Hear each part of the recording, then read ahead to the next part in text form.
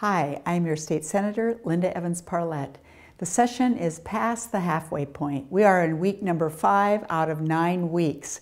So yes, am I counting? I am counting. I have just returned from a press conference on transportation. It was sort of spur of the moment, but Senator Becker and I joined some of the fellows, and I'm really proud of Senator King from the Yakima area for leading our caucus through the discussions and being very proactive. Would we pass something without reforms?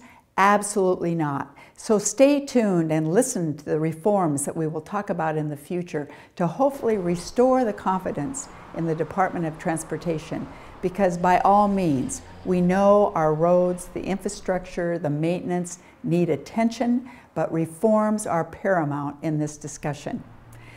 We've had a lot of time on the floor, and we're going to have some more. That means voting in the Senate chambers. Sometimes you use the Olympia lingo. On the floor doesn't mean lying down on the floor. It means we are in the Senate chambers voting day after day on bills. A short session goes very quickly. 5 o'clock on Tuesday will be the last day to have bills from the Senate that are not necessary to implement the budget get out of the Senate and head over to the House. After that, we will start hearing House bills, and the session clock will keep ticking.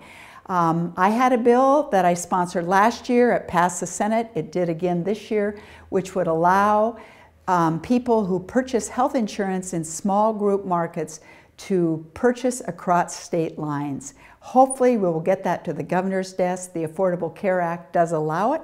Time will tell. Another bill that I had last year that passed the Senate did not pass the House. We passed it off the Senate floor again this year. That has to do with state debt. You've heard me talk about this all the time, about living within our means.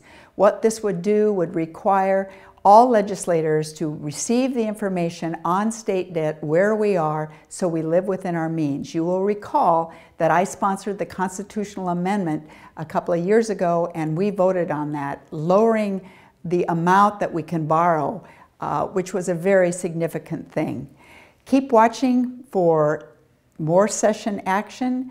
I love it when you sign up to my emails. I respond to your telephone calls. Thank you very much for giving me the honor of representing you. Until next week, I'm your State Senator, Linda Evans Parlette.